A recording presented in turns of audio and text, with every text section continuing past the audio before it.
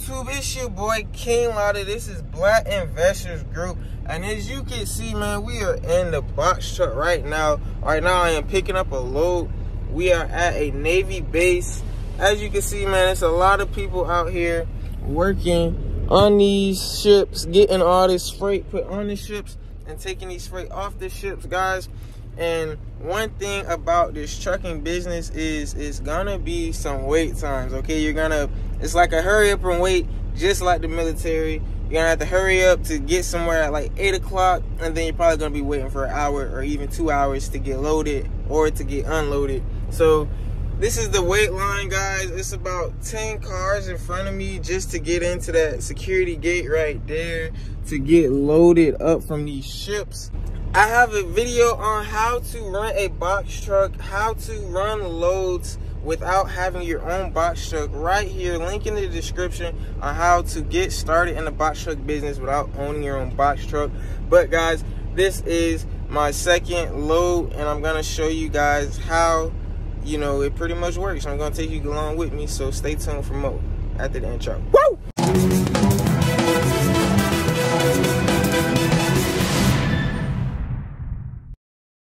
As I was saying in some of my other videos, you don't necessarily have to have a van or a big truck to be in the trucking business, guys. Like I said, there is pickup trucks here, there are dump trucks here, there are flatbeds here, and guys, you can really, you know, like apps like GoShare and apps like Freight, you know, you don't have to have a truck to, you know, drive. You can have your pickup truck, you can have a sedan for some of these driving apps to run loads. But we in a box truck right now, so we're gonna talk about box truck things, man. Finna get loaded up. I'll show you some footage hopefully once we get loaded, if they're not tripping, because it is a military base. But I believe it's only one box, one pallet, and you know, we got a 3-hour trip to South Carolina from Jacksonville, and then we already got something booked from South Carolina to North Carolina. So, you know, easy money for the day, so let's get it. Other key essentials that you might want to consider getting yourself before you hop on this road is a phone charger, man, with USB. You know what I mean? This truck has a lot of USBs. You got 1, 2, and then you got 3 right there, and that third one right there, you know, as soon as you plug your phone up, it's gonna play through the radio. These radio speakers are buns. Glasses too, man. Don't forget some sunshades. Don't forget your shades, man, because this sun is ridiculous. You know what I'm saying? Hit you right in your face, man. Look at that big old bubble right there, that big old orange ball. But yeah, with these fishbowl tinted windows, no tints, you know what I mean? You need some sunglasses or else your eyes will be hurting. The visor is not really gonna help you because it actually it blocks your vision a little bit. It's kind of harder to drive with that big visor down. So make sure y'all keep some sunglasses with you, man. Every Sunday. Also, man, you want to make sure you got like some type of clipboard or manila folder so that they could, you know, so you can put your BOLs in here, your rate cons in here if you have a printed out rate con. But you put your BOLs in here, you can use the folder or the clipboard for them to sign it on, you know, so you don't have to go to a desk. You can just sign it right there, standing up. And yeah, guys, it's you're gonna need something like this. Keep up with your papers. Still waiting, guys. It's been about 30 minutes. Now I'm 4 cars. I'm the next 4 cars, so 30 minutes.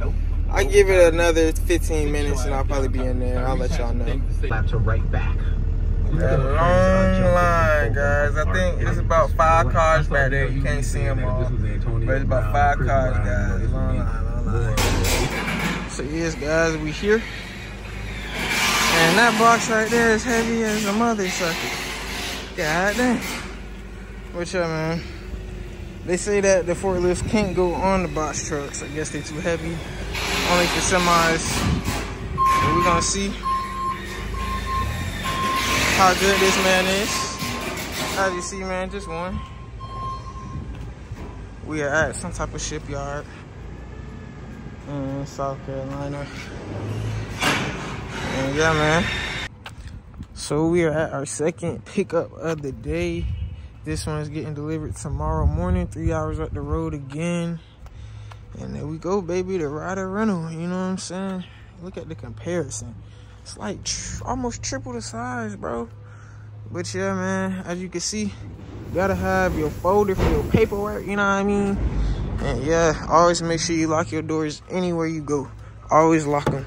Cause people trying to thieve out here, man. They trying to thieve. Actually, man, funny story. So the first time I got a load, right, we was at a rest stop. Me and my girlfriend was outside the truck, in the back of the truck, because I was checking out something in the back of the truck. So we was towards the back. The light up for here, right up here, was on, okay? And it was literally like 1 minute, okay? It was in the back of the truck. It was literally 1 minute, and somebody already tried to, you know, a thief, you know what I mean? Somebody already tried to get in the truck. My girlfriend said she saw somebody walking towards the truck, and when she looked at him, he turned away and started walking the other way. So guys, it's not safe out here in this trucking world. Everybody knows that you have some type of valuables in your truck being over the road. So please lock your doors, guys. Get those covers, have some privacy, and stay safe out here. Y'all hear that? I'm getting loaded right now, man. We moving, truck shaking and stuff. They being rough and reckless. They bet not make me have to pay for a rental damage fee. But yeah, man, like I said, hurry up and wait game. I've been waiting about an hour and a half now. I feel like, you know, the average it would be probably about 30 minutes, 45 minutes wait time on the normal. But I've been waiting an hour and a half. And as soon as I walk into the building to get somebody to, you know, check on something, that's when 5 minutes later they want to come up here and load me. So we're getting loaded right now. As you can see, the camera's moving because I'm moving. The truck is moving because they moving the truck with their forklift or whatever they got going on. And yeah, I want to say, so last time I was getting loaded up, right, they said that the forklift can't go on the box trucks. And now the way that just felt, it feels like the forklift is on the box truck because we're at the dock. That's another thing, guys. Make sure you guys eat before 9 o'clock, before everything closes and you're limited. Go ahead, make sure you feed your stomachs up. And yeah, man, I think we're about done. She said, I don't know if you can see it. Here you go. She said that red light, once it's green, to go back up to the front and get your paperwork, my BOL. And yeah, guys, that's the most important thing of this trucking game. You want to get those BOLs and the rate cards. Already see, look, y'all hear that? Bruh, what they got? I need to check. They definitely got the forklift on here, man. But hey, man, I don't gotta load nothing, so you know it's easy little work day. So let's get it. Make sure y'all subscribe. Make sure y'all like this video to keep more of these bangers coming out, man. Give me y'all this entertainment. Give me y'all this content. Give me y'all this knowledge. Just hit a like button so it can keep going, man. So we can go up. So we can hit 100K subscribers, man. On the road to 100K. And yeah, man. We out. So, guys, for the mystery load, the moment y'all have been waiting for. Voila. Short boxes. Only like, I think it's probably 5 of them in there. Yeah, 5 boxes. They're short, so I'm not putting no straps on them. I don't know why I be seeing videos and everybody putting straps on the short boxes, stuff that can't even move, bro.